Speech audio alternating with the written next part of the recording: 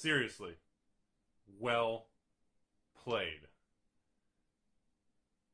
Well played. Impressive. Well played. I don't think I've ever been so excited for a new Magic set. Probably since I was pretty excited about Origins years ago. I was pretty excited years ago for Cons. I remember that because the fetches. And then before that, probably Scars. Maybe Original Innistrad. Well played. I gotta give you credit. Never thought you had it in you. Never thought you would really just go the distance. And then when you got the distance, you pulled the red rope in the middle of the room and you double tapped it. So, the week is over. At this point in time, as of the filming of this video, Modern Masters 2017 booster boxes are currently on TCG Player for probably around $220 now. eBay is maybe about $210. I know by the time this video goes live on Friday, or Friday afternoon, or Friday night, whatever time it goes, I know it's going to be higher. I've had a couple people, we've been monitoring and tracking how many sellers are on TCG Player, and how many total boxes are listed at any given time. And the numbers are ridiculous. Like, you could literally refresh TCG Player, and there's about one box selling on average per minute. You know, when you average it out per hour. So on any given hour, there are literally 30, 40, sometimes 50 or 60 booster boxes disappearing from supply per hour. And this is at the 215 to 220 range. I know by the time this video goes live on Friday, which is March 3rd, I have a feeling that TCG Player low is probably going to be like maybe 225 on Friday morning, and maybe eBay is maybe 230, 220, I don't know. The demand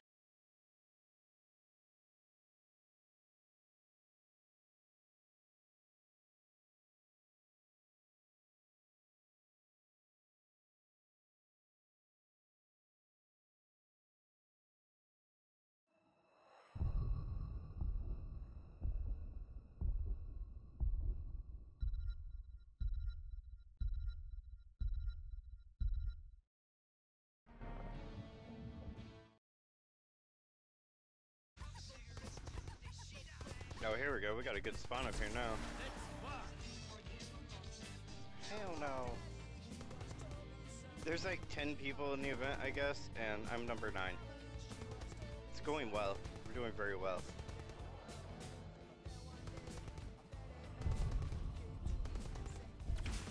Victory for the Forsaken.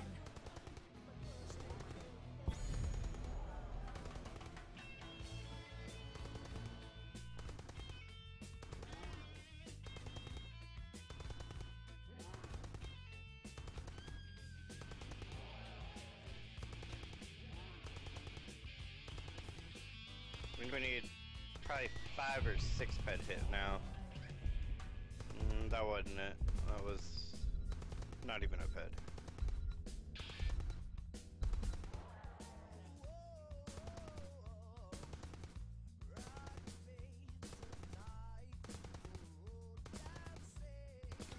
That'll be Neverdile spawn a bunch of the big ass cons. Man is incredible. The allocation, the breakdown of the value, and the diversity of the value, and the one theory, which one of the theories in my older videos turned out to be pretty accurate, and that particular theory was about the downshifting of value. I thought that was a really far-fetched, seriously kind of, are you kidding me? That's kind of, I don't know, man. That's kind of like a whole illusion thing. I don't know. That just a little, I don't know. But turned out, you know, when you start running the numbers and people are starting to calculate expected value and all this stuff again, so it turns out that, sure enough, the expected value and the numbers, the rarity, the downshift has made a huge difference. The volatility on the booster box's value has been reduced, I don't want to say like a certain number of standard deviations or a certain amount of volatility, but there's definitely, in my opinion, it looks to be about a 20-30% reduction in volatility on the extreme low and high of a booster box value in this set. This is mostly caused because the value in the mythics are good because of, Lily, Tarmogoyf again, and Snappy. And then, of course, Cavern of Souls, some other ones, but between Liliana and Goyf, probably between 60 and 100 apiece, wherever they level out at. They could go higher, they could go lower. They're probably going to get a beating depending on print run size, which we don't know. Besides those two mythics, the mythic slot isn't really that great financially. But the rare slot, it just almost looks like they designed the rare slot and they put all the different sets. And the thing nobody seemed to grasp, and I didn't see this coming, is when they said they were going to pull Modern Masters 2017 cards for the set from the Gatecrash, Return to Rav, Dragon's Maze, the newer era. That's what created the, oh, well, shit, where's the value going to be? There was no hint or any form of understanding that they would go back to 2009 for the original enemy fetch lands that were last pre-printed in original Zendikar. There was no hints or intentions or angles that they would go back and pull Damnation, that they would go back and pull enemy fetches. There was no, clarity on that. And some people say that was good, because if there was from the beginning, there wouldn't have been a lot of people who had the opportunity to buy the boxes substantially cheaper compared to where they are as of the filming of this video, and probably where they're going to end up by release date. The mark, it's scary. It's parabolically just, it's nerve-wracking because the rate of change is unlike, as any person who's been doing Magic for a long time. Well played. Very impressive. I have nothing negative to say about Wizards of the Coast in this video. Write it down, timestamp it, notarize my face, and rub yourself, do whatever you gotta do, because guess what? This is impressive. I can't even say anything bad. I mean, they didn't even need to put enemy fetch lands in the set. But it's like they designed the whole set, and the rare land was, obviously, Cavern of Souls, with new art, by the way. And then after they did that, they were like, we like the expected value around MSRP, but F it. Let's push that shit into the 300s. Dump all 5 original Zen enemy fetches in. And it's like, it's just like, I understand why, because of all the multicolors. I get it, because of the theme of the draft environment for the box. I get it, but wow. They could have easily achieved that with the uncommon lands and the common lands that they put in the set. But the fact they put 30, even if Arid Mesa, even if the fetch lands are as low as 30 and as high as only 45, even if they all get chopped by 50%, we'll assume that they stay that low. Which, that's debatable, especially the foil fetches. Ugh, those are going to stay pricey. Even if they're at $30 to $40 a fetch land instead of the 50 to 80, even if they lose 50%, it was just like, it didn't seem necessary, but holy cow. I've never had such a big slap in the balls across the face surprise. Like, wow, I'm speechless. It's just incredible.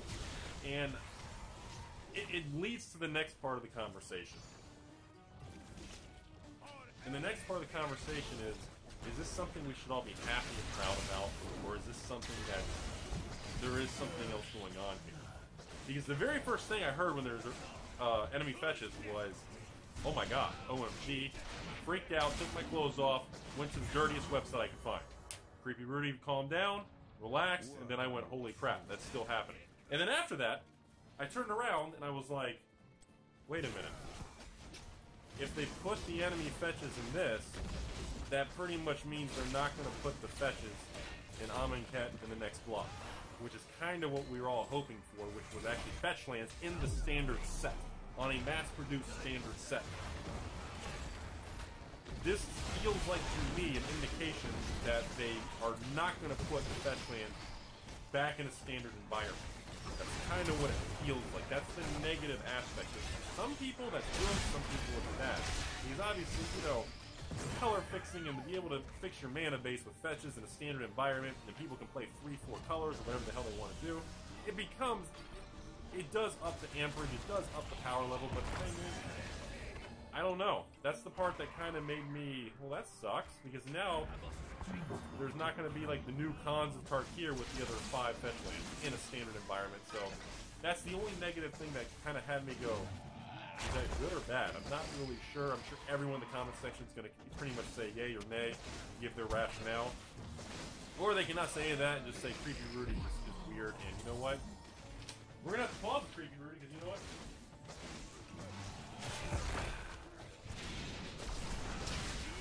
Sensitivity Rudy is here to comfort everybody. And you know what? I think it's still a good thing. And this is the best marketing ploy we've ever seen. Not ever seen. Definitely. The orchestration of downplaying the set, acting like nothing was happening, and we're going to skip it and just go to Amonkhet, and everybody's like, what happened to Modern Masters? Coming out in a month, no one's talking about it. And then waiting till pre-order windows close, making sure everything was calm, and everybody's really fresh in the head. Everybody's just reminding themselves of the Eternal Master reprint. People are nervous. Everybody's stroking themselves. And people were just like, I'm afraid of an Eternal Master Pound Town again. So what happened? All the stores, LGSs everywhere, anybody who had access to the boxes, and distributors, whoever they were, across the country, tried to fire sale and get the hell out of their positions as quickly as possible.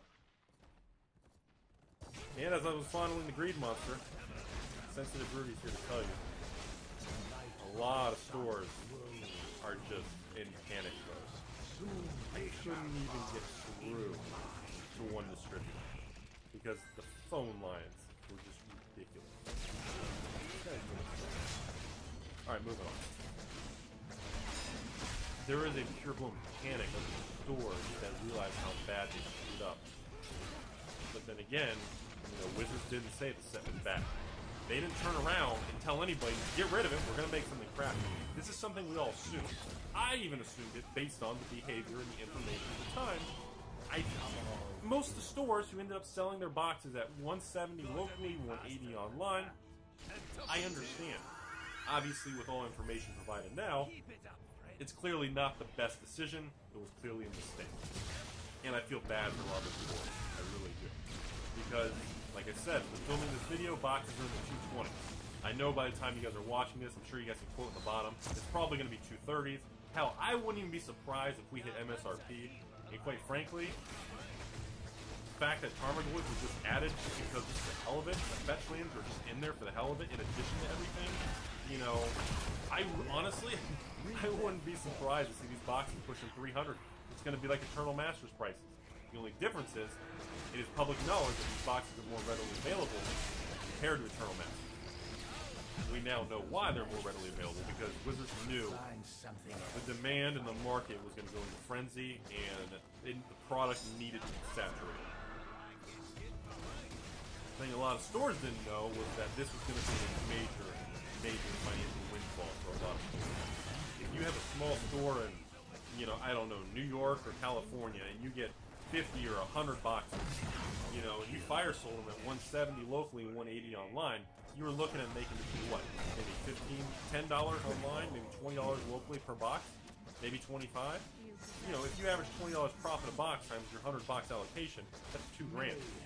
Well, if these boxes are pushing, you know, eventually going to go to the 230s plus, you know, you could be looking at $5,000 to $10,000 profit for a small store, and that's a really big deal for a lot of small stores. Hence brings us to the next part of this video. This is the next topic, which is cancellation of the order. I mean, one of the head eBay corporate people even messaged me on Twitter wanting information from people to send them directly any of the sellers who are canceling orders. I mean, for them to actually post that and reply to me on Twitter, I mean, to acknowledge it, it shows that they're aware of it, and there's a lot of it going on. Between those messages, which I just pointed to everyone, hey, contact that person, or hey, shoot a message to Jeremy at MTG headquarters. He's trying to publicly shame any stores that are canceling orders, and he wants to do a video on that, so I don't know if he's been able to get some information on that, but you guys can do that, because he wants to actually kind of slap them out in public and let people know that, hey, these are the people who do it. So, I mean, I understand both sides, but the thing is, at the end of the day, hands flipping down, if you pre-order to the public, in the sight unseen, We don't know the cards in the set. And customers give you the money. You have to honor the order if you're a small store. It sucks, but if you don't like the risk, you cannot do a pre-order that early. Because think about it. The whole environment of pre-orders that early is a really bad, shitty business model. Because this is what happens. The entire thing is a lose-lose. All parties end up getting upset when you do pre-orders. That's why you don't see... That's the very next thing. People are like, Rudy, I checked your eBay. I looked on YouTube. I looked on your Patreon. You haven't sold a single box or listed a single box. And that is 100% true. I don't have my firm allocation numbers yet. It's probably going to be pretty significant, but it's probably not going to be 1,200 boxes so I can give all my patrons a box. Sorry. I'm not going to be able to get 1,200 boxes to sell to the patrons at, whatever, 200 or something. I don't know. I'm not going to have the product. It's not possible. I'd love to, but no matter how big the print run is, I'm not going to get 1,200 boxes. You know, MM 2015, I ended up getting, I think, 250 boxes. Original Modern Masters, I think I got 50 or 60, I think it was. I can't remember. Eternal Masters Wave 1, I got 40 boxes. And then, you know, of course, Wave 2, because I just went after everybody. Now I have hundreds. So, that's the thing with the new 2017 Modern Masters. So, I understand all sides. But the problem is, if you do pre-orders, let's say you sell everybody at 180 a box. Okay, if the box goes to 300, the store's upset, they get pissed, they cancel orders, or they don't cancel orders, and they lose a shit ton of potential opportunity costs. Shitty situation for the store, customer wins. Okay, so part 2. Boxes are $250, they pre-order them to the customers, the box price is tanked to $170. All the customers are upset, they're asking for refunds, they want to cancel their order to rebuy at a lower price. The customer's upset, the store owner gets frustrated. The pre-order system is a shitty system. There's only one reason the pre-order system exists. For eBay, TCG Player, for anything. It's because of the way the operations work. A lot of bigger accounts, distributors, WotC, different places, even around the country, not just in Magic, in general, operate on a 30-day net term system. So if you're an established company, you are able to buy, you know, $50,000 worth of Eternal Masters or Modern Masters or whatever it is, and you have 30 days to literally pay the distributor or whoever it is or whatever the product is you're buying. These people want to pre-sale, front-run the product, get the cash in advance to hedge that risk. That is the biggest reason I think even CSON exists. And that's also the biggest reason for the risks associated with it. Again, that's why you get that. So, that's all I have to say about that. Hopefully most stores honor the prices for the people who paid 170s and 180s, but it's not looking good because my instinct at this point of the time in filming this video, and I know it's too early to tell, and this is like Thursday night, Tarmogoyf was just spoiled, boxes are about 220s. I'm afraid, I mean, we're breaking MSRP, that's my instinct. By the time this video goes live, it probably will already. We're going to break MSRP, and I honestly think we're going higher. And my rationale is because we've got 3 weeks till the damn product comes out. All the reserves and pre-orders, everything's already on the internet, and they're getting gobbled up. There's no restock right now. There's no additional inventory being listed on the internet. What you see is what you got. And we've got, what, today's the 3rd, so we've got, what, 14 more days of people buying 30, 40, 50 boxes a day per hour or something on TCG Player? The supply is getting the shit kicked out of it, and it's getting just sucked dry. That is definitely what she said. So, what's happening is that demand, that pinpoint, that equilibrium is going to keep going higher. And 14 days of supply suction is pretty much going to keep pushing that price up. There's no way around it. And the fact that nobody can relist more inventory because it's too early in the game to know if we're getting a ton of restocks, if there's a million more boxes, or if, quite frankly, the print run may not be as high as we think. The only thing we know for a fact, and the reason we think it's running so high, is because of the different style of distribution this time around. It's a full-blown non-WPN product. So basically, from all the people I've texted and talked to, even small stores, hell, hardware stores, according to Kevin Pro's Deck Builder, get specialty products. I mean, there are stores and people. I went to a damn wallpaper store, and they had Magic boosters and Pokemon stuff. So what's happening is everybody's going to get the product this time. Small stores are probably going to get 20, 30 boxes. Even medium to small, if you normally get 30 or 40 boxes, you're probably going to get 100. Big stores who get hundreds are probably going to get 1 to 2,000. So I wish I could get that much. That'd be badass. But you know, that's literally top 1% of the store.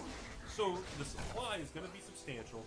But the million-dollar question that nobody knows, and you'll never know until time unfolds, is going to be after this initial wave hits.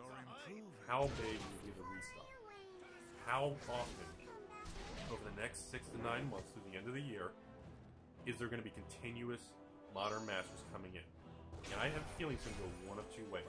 We're either going to keep going, it's going to get crazy, and prices are going to get slaughtered. I mean, I already think rares and mythics in the set, especially rares and below, are going to get slaughtered by at least 30 to 50%.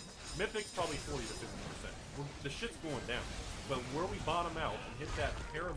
We got to bottom out.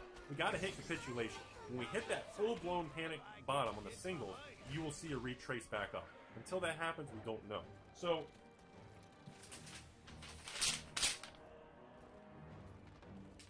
that was the last thing I want to talk about. So the rare gallon shifting. Again, how I mentioned the values in the rare slot versus the mythic. I've never seen even rare cards down double tapped downshift at common. That actually affects copper because they're putting rares at common. I've never seen that. And you got, I mean, they even put Inquisition back down to uncommon. I mean, for the people who got Conspiracy, they're like, yeah, I got Inquisition at rare. Oh wait, now it's an uncommon again. I mean, it's crazy. That is some wild shit. So that's another major variable with what's going on. Is the fact that there's a major downshift in rarity. So it goes back to what I said at the beginning of the video. That is why you're going to see more of a leveled out expected value. You're not going to see a $1,000 box and a $50 box. It's going to be a tighter range. So for people who open on a smaller scale or for a customer perspective, it's going to create a better customer experience because you're not going to have one guy here getting slaughtered and he's going to call himself Timmy and the guy next to him making $1,000 and he thinks he's just, you know, Captain Penis over here. We don't know. So I think instead of the $50 box and the $1,000 box, it's going to be squeezed more to a good tighter range. We like tighter range. So that's really all I have to say. I want to summarize everything. So I know the questions people are going to ask are, so Rudy, what are you going to do with your boxes? As of right now, I haven't decided if I'm going to do like a couple hundred box mass opening and filming and just like a mass box opening project, or quite frankly, we're just going to sell them sealed and then hopefully get a major restock, then do other things. Obviously, we'll do some box openings on the channels and different things like that once we get more information. And in addition to that, pretty soon when it gets closer and once the flipping dust settles, you know, I'll figure out what I think they should list mine for. I'll probably take something like eBay, or I'll probably take like TCG Player minus 20% or something. I don't know. It depends. I mean, these things can end up being $300 booster boxes. I mean, and that makes me nervous, especially when we break above that 240, 250. When we start going way above MSRP, that junk makes me nervous. So it's just... the biggest thing with this whole thing is the number one risk is not the price of the reprints, not the distribution, not WPN. The biggest risk of all these things is, are we going to experience the double tap in 6 months like the Eternal Masters surprise reprint? That's the risk to all these things. We don't know. So until then, that's really all I have to say. This is Rudy from Alpha Investments. We do have a few really wild new things coming with the channel. And one of them is going to be revealed in the next few weeks. Going to be kind of a new sub-series, something really cool that I think a lot of people might appreciate. You know, it's kind of one of those things where there's not much going on weekdays. You'll just turn off the lights and go home. And so tell me what everyone thinks. I don't know what everyone's plans are with Modern Masters.